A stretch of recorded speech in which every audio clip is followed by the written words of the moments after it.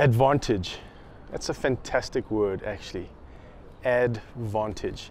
When you give somebody the advantage, you add a vantage point to their world, to their lives. They get the advantage of seeing something different. You get the advantage of seeing something different. And it may be a long way away and people are waving to you from a different area, but the advantage is that when you elevate somebody around you, you give them the advantage.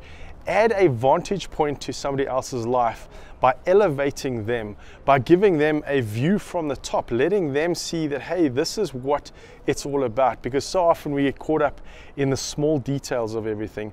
But if we give somebody the advantage of a big picture, they get to see the whole world from a different point of view. It's all around perspective. It's saying, hey, this is negative, yes, but what's the good that's coming out of it? Give somebody the advantage, the benefit of the doubt. Add vantage. Always give them a great vantage point.